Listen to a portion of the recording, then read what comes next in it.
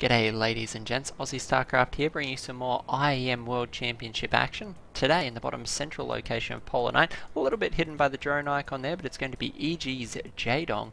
The top central location is our Blue Protoss player and Jaedong's team member, it's going to be EG's JYP. So if you're not familiar with JYP, he's an excellent Protoss player, so we should be in for a killer Protoss versus Zerg series. Now, for those of you who aren't aware, the IEM World Championship replay pack is available. They've released all of the replays just a few days ago. So if you had any favourite moments from IEM that you'd like us to cast here on the channel, by all means, send us an email through to aussiestarcraftreplays@gmail.com and we'd be happy to cast those for you.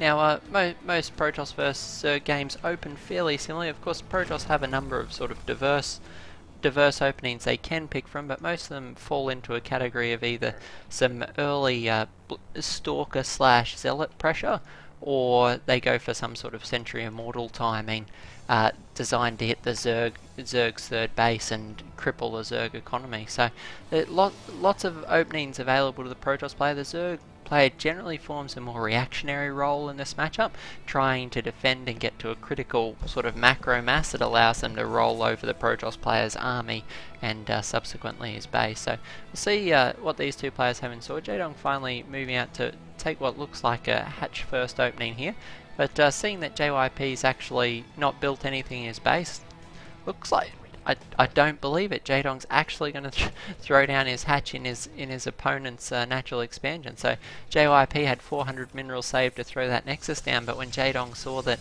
nothing had been put down, actually throwing down his own hatch there. So JYP going to be reacting with a gateway here and going to continue chrono boosting out probes, as now his tech will be quite delayed. A delay that's sort of acceptable when you consider the fact that you have a massively boosted economy from going gateway first, but certainly a bit of a risky move now that both his tech and his economy will be seriously delayed. Looks like JYP is going to throw down a forge for some cannons as well, and we'll see. It looks like this probe's actually heading behind the natural mineral line, so it looks like JYP here looking to return the favour. Jaedong robbed him of his natural. Looks like he plans to do similarly to Jaedong here, and we'll see if this works out. But a bit of an odd opening for a Zerg vs Protoss. Seems like we will see something a little bit different from the norm here. JYP losing a lot of mining time as these workers focus down this hatchery, and it does look like they'll get it. I wonder whether Jaedong will cancel. Looks like he's actually going to let it complete, as obviously wants these probes to lose as much mining time as possible. Unfortunately, if they're not careful, they're actually going to take a bit of damage from these broodlings. Will any of them go down? Looks like Jaedong's going to focus down one of them there, so manages to get 2 workers actually with that, so not a bad move at all. JYP actually going to get these cannons up. Jaedong looks like he'll let the hatch complete. I imagine once this cannon completes, there it goes. Drone's going to beat a retreat, and a third base has in fact been thrown down. Jaedong being careful to try and ensure that a cannon rush doesn't occur at his third as well. Looks like a rather goofy opening from both these players. Jaedong finally got his spawning pool down, almost enough gas for Zergling speed, and JYP has to be a little bit careful here. He's not walled off in his main base. Obviously is intending to wall off at his natural, having taken that Nexus, but JYP trying to adapt here. We've got another pylon going down. Cybercore almost finished up, and Jaedong's natural expansion at his third base. So all in all, completely different to what we'd normally see, but we did see quite a lot of these sort of shenanigans at IEM. So looking forward to casting a lot more of the games from this. Oh, the word's escaping me momentarily. From the replay pack, and try and give you guys a bit of an inkling. Those of you who didn't manage to see the event, give you a bit of an idea of just some of the fun and games that occurred during the tournament. So Jaedong now got a few lings out on the map.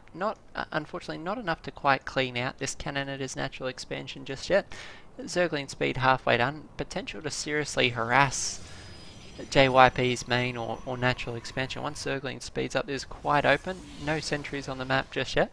One on the way for JYP. This will really help him try and hold his ramp for his main base, as he has no cannons or other things in his main or natural as of yet. So could seriously be a problem for JYP, particularly when speed finishes in just a moment.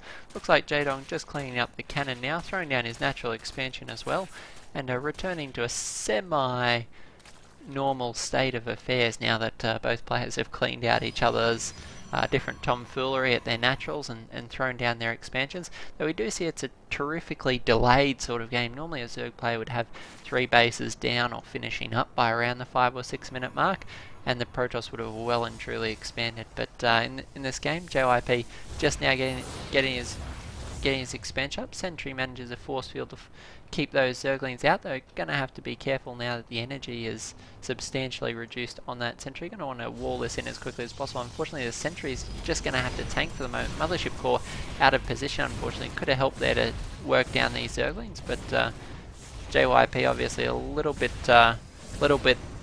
concerned, and the Zerglings make a massive break into the main base. So JYP actually potentially going to take a lot of damage here. The Dark Shrine, win behind Dark Shrine, and JYP is going to take massive damage to his economy. We see Jaedong already up to 10 workers kills here. One Stalker going to try and kill a few of these Zerglings, but the probes just being forced to fight these Zerglings over and over. Will the Dark Shrine go down? If Jaedong can focus this down, he'll be at a significant advantage. Massive investment of time and resource, but look like JYP will just be able to save that by the skin of its teeth there, as it's sitting on 100 health. So JYP managing to hold that off, unfortunately taking fairly critical damage to his economy. 10 workers killed already as more Zerglings managed to make it into the natural expansion. Warped in Zealot's going to prevent the rest of these from making it through. A few Zerglings behind going to be trying to bring that Bob the Zealot down, but trusty Gatekeeper not going to let it happen easy. A nice wall from that Sentry is going to keep the remainder of these Zerglings out, but they managed to take down the probe. Now the Zerglings are going to kill the Sentry as well, and Jaedong just continuing to do so much damage with these Zergling run-bys. He established his own economy. If we check out the Harvest tab, it is relatively even, 30 to 35 drones each, so actually not as big a differential as you would think, but with 8 drones on the way, it looks like Jaedong's going to take a substantial advantage very soon. The harass continuing in the main bases. Jaedong actually up to 14 workers kill, and another probe may potentially go down here. Nice micro from JYP is going to keep those out. We have even more Zerglings heading for the main base. Stalker in the gateway is going to prevent a lot of that from doing damage, and a Zealot in the mineral line finally will clean up the last few Zerglings of Jaedong, but that harass just cost JYP so much actions and effort and probe. So looks like Jaedong got a fairly substantial start in this series, managing to pull ahead. His Zergling micro allowing him to get the edge in this back and forth sort of aggression that we have from both players. So we'll see if he manages to hold out. There's plenty yet that JYP can do to bring himself back into this game. It is going to need a fair bit more production. We see a few gateways coming down now, so up to 5 gates. Now, I'm surprised we don't see a robo or other tech structure come down. It sort of limits JYP to his standard gateway units and potentially Archons out of Dark Templar. So, little bit limited. Another gateway coming down is going to take us up to 6. And this Stalker's going to try and force away the Overlord. But I'm a little bit concerned for JYP, as shortly Jaedong's going to be producing masses of units. And JYP's not going to have a whole lot to deal with them other than gateway units. And gateway units, while great in the early game, do not fare well at all against a Roach Hydra sort of composition. And Jaedong really seeming to favour the Roach Hydra lately. We already see that there are a few Roaches on the way, 16 Zerglings on the field, 10 Roaches in production, as well as Burrow. So Jaedong's certainly a fan of the old burrow technique, burrow ambushing his opponent's army. And JYP actually with no form of detection, so could be fairly dangerous for a burrowed roach ambush in this game. I wouldn't be surprised to see Jaedong do it. Has been doing it a lot, particularly since it won him a game versus Deer last year. And looks like JYP may even want to move out with a Sentry Stalker sort of force. And there's a little bit of a gamble, knowing Jaedong's predisposition for counterattacks. We can already see these roaches making their way up. Plenty of Zerglings here to do a lot of damage, and we'll see if JYP can do some damage here. The Stalker's going to take a lot of damage from these Zerglings. Roach is going to be here to cut off the retreat. There's a nice round from Jaedong. Mothership Core going to mass recall out. Nice choice there by JYP, starting to take a lot of damage from Jaedong. Jaedong now barreling down towards the expansion of JYP. I don't know that Jaedong has quite enough to crack this yet. The Roaches can tank a lot of damage, but not really able to do sufficient DPS to sort of take this out. Nice use of Burrow here though is going to really make these Roaches very cost efficient. You see them healing quite quickly here. Robo going down for JYP as he figures this is a threat now, but it could well be too little too late. These Roaches plethora of roaches on the field. Nice round as they unburrow on top of these forts. Lots of the zealots go down. Now the Stalker's having to tank a lot of the roach damage. We see Jae-Dong just continuing to plow into this, and JYP's lost substantially more than Jae-Dong, and Jae-Dong taps out of the game. So what a crazy and unorthodox start to this series.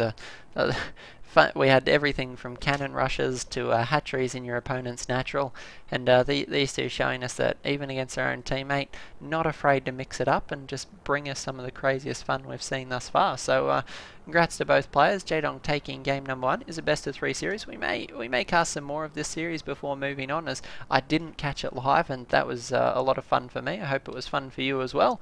And don't go anywhere, guys. We've got plenty of Heart of the Swarm action coming up right after this.